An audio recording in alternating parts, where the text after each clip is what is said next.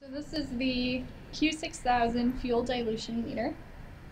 And the way that it works is it uses a surface acoustic wave sensor to detect the amount of fuel present in the headspace over an oil sample. And so you have the sample vial, which sits in the sample chamber, and you have fangs which pierce the cap and sample the headspace to determine how much fuel is in the headspace and relate that back to how much fuel was in your sample. So on the screen you have 3 buttons. The first is setup, the second is calibrate, and the third is measure. So the first thing that you're going to need to do is calibrate the instrument, and you're going to want to calibrate with the specific blend and type of oil that you're using in your samples and your blend of fuel. So I have a 5% diesel standard here, and I'm going to prepare a sample vial.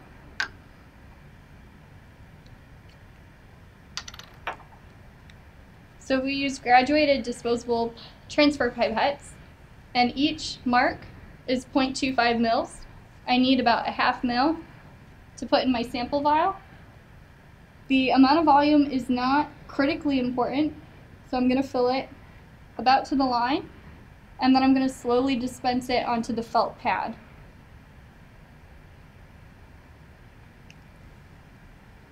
And I'm going to be careful not to get any liquid on the side of the vial or touch my pipette tip to the pad. So I'm going to cap my vial, and I need to let it sit to equilibrate for about a minute. So while it's equilibrating, I'm going to go to the instrument and push the calibrate button. Calibrating. Select fuel type.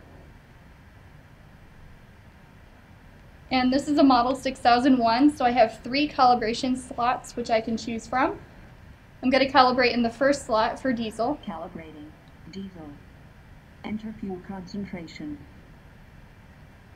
And then I'm going to enter in the concentration of my standard. So my standard is 5.0%.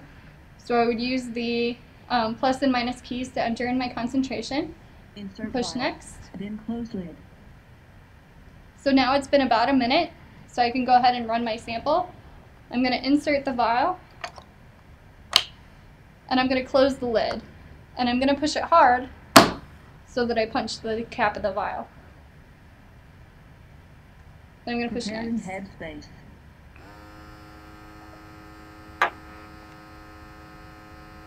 So now it goes.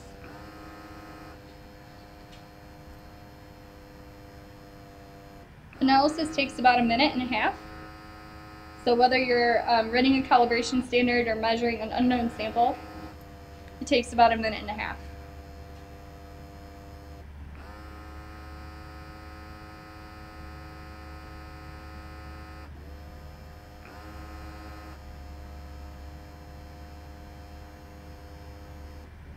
Sampling headspace.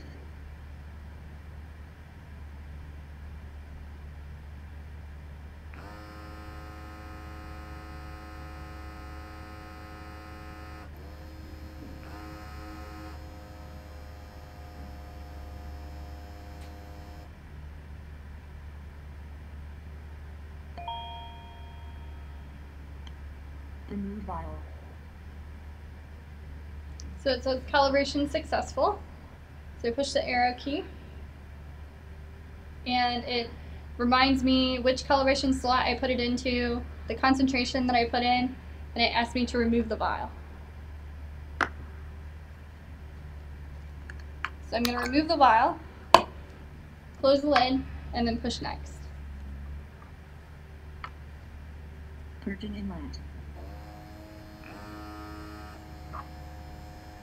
So now it's purging so that it's ready for the next sample.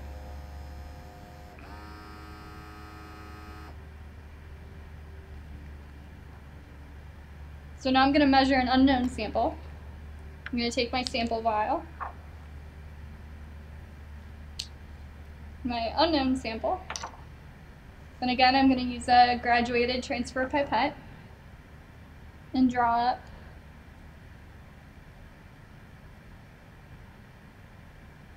about a ½ ml of sample and slowly dispense it onto the felt pad.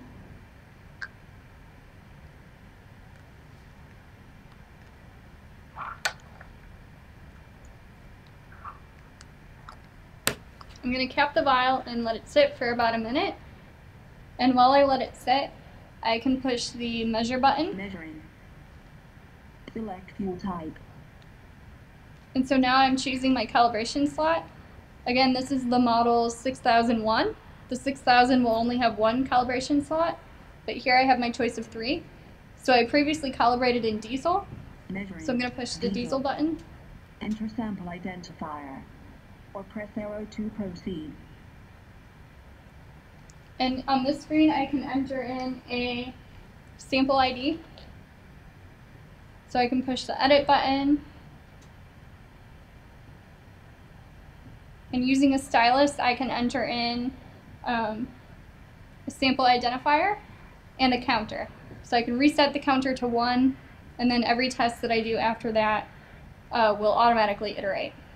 So once I have my identifying information in, I can push the next button. Then close lid. So I'm going to insert my vial. It's been about a minute. I'm going to close the lid, and then I'm going to push next. Preparing head space.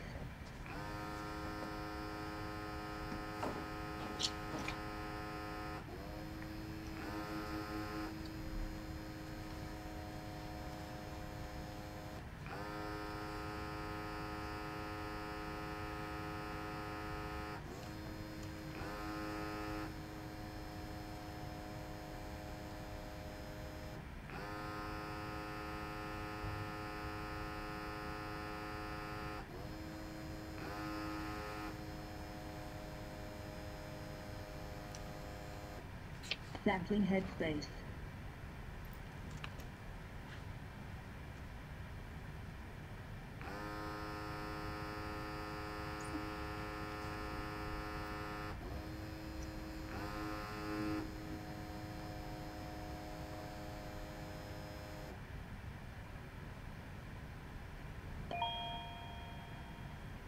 Measurement complete. Remove vial.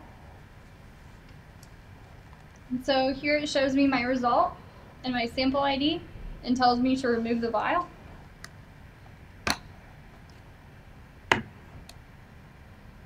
So I'm going to take the vial out and then push the next button. Purging inlet. And then it just purges and goes back to the main screen.